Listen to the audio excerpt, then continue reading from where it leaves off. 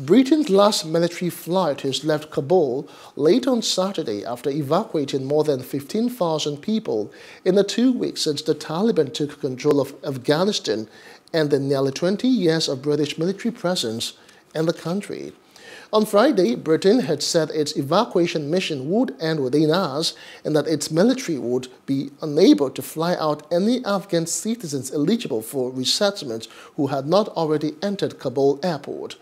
British Prime Minister Boris Johnson said in a video released on Sunday that all remaining soldiers, diplomats and civil servants have now left.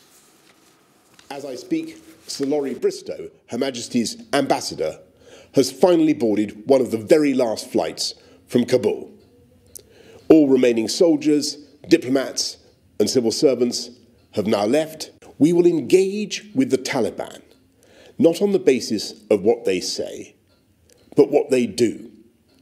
And if the new regime in Kabul wants diplomatic recognition, or to unlock the billions that are currently frozen, they will have to ensure safe passage for those who wish to leave the country, to respect the rights of women and girls, to prevent Afghanistan from again becoming an incubator for global terror, because that would be disastrous for Afghanistan.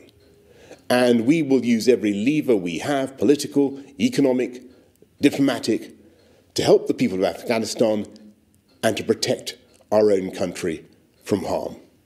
Hello, hope you enjoyed the news. Please do subscribe to our YouTube channel and don't forget to hit the notification button so you get notified about fresh news updates.